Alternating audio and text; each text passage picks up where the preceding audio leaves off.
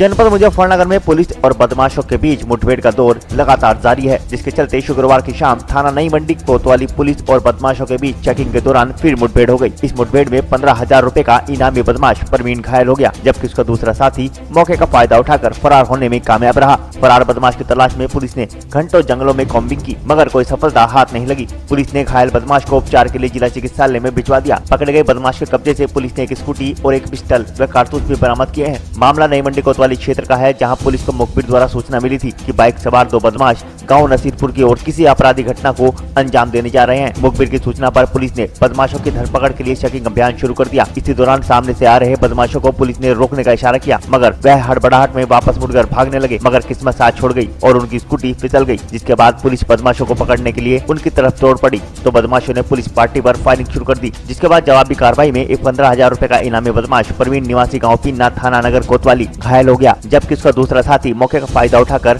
भागने में कामयाब रहा। जिसके बाद पुलिस ने फरार बदमाश की तलाश में घंटों तक जंगलों में कॉम्बिंग की, लेकिन कोई सफलता हाथ नहीं लगी। पुलिस ने घायल बदमाश को इलाज के लिए जिला चिकित्सालय भर्ती करा दिया। पुलिस ने पकड़े गए बदमाश के कब्जे से एक संदिग्ध स्कूटी, एक पिस्टल व कारतूस बरामद किए हैं। एसएसपी सुधीर कुमार सिंह ने बताया कि गिरफ्तार बदमाश पर 15,000 रुपए का इनाम घोषित है, जो थाना नई मंडी कोतवाली क्षेत्र से एक लूट की घटना को अंजाम देकर फरार हुआ था। जबकि फरार बदमाश का भी बड़ा आपराधिक इतिहास है, जिसे जल्द गिरफ्तार कर लिया जाएगा।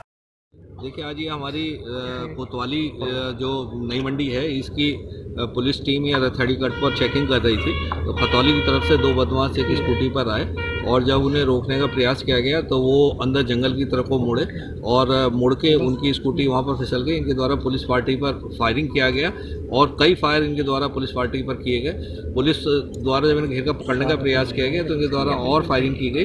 पुलिस द्वारा काउंटर फायरिंग की गई, जिसमें एक बदमाश जो परवीन नाम का है, पीन्ना का रहने वाला है, ये घायल हुआ है और एक बदमाश जो खलापार का रहने वाला है वो इसमें फरार हो गया। कॉम्बिंग लगातार जारी है और पकड़ने की कोशिश की जा रही है दूसरे बदमाश को। जो बदमाश घायल हुआ है, इसके पास से एक स्कूटी मिली है जो संदिग्ध है और दूसरी एक 32 बोर की एक पिस्टल मिली है, जिसके अंदर अभी भी लाइव कार्टेजेस भी हैं और खोखा कारतूस यहाँ पर प्राप्त हुए हैं।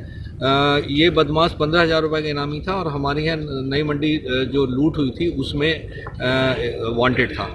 तो इस तरह से ये बहुत उत्कृष्ट कार्य नई मंडी टीम द्वारा किया गया। यहाँ काफ़ी लोग पब्लिक के भी इकट्ठे हैं और उनके द्वारा बताया जा रहा था कि हल्की फुल्की छिनैती घटनाएं इनके द्वारा लगातार की जा रही थी।